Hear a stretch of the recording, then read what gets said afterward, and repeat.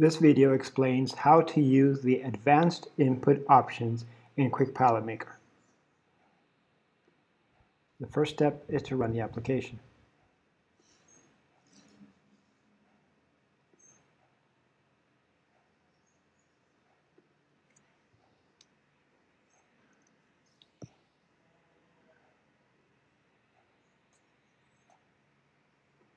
Next, we will open a new datasheet starting from primary package dimensions. Here we will make sure that we are working with inches. So we go to the Tools menu, Units, Inches. And we change the pallet to a 48 by 40 pallet.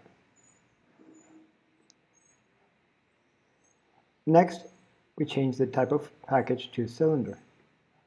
And we introduce the dimensions. In this case, it's 1.37 inches in diameter by 8.81 in height and a weight of 0.1 pounds. We uncheck the diameter to be sure that they're only stacked upwards, and we set the constraints for the box, 24 by 24 by, using the same. Now we go to the advanced input options command from the Tools menu,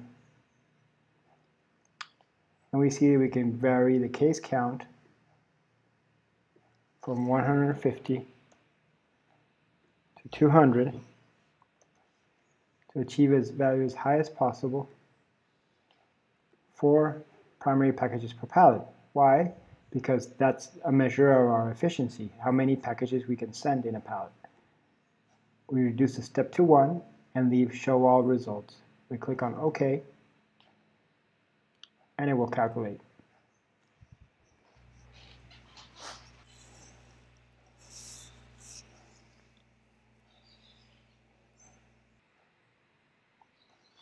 Once it's done, we will see the most optimal pallet first in the list. Here we can click on the box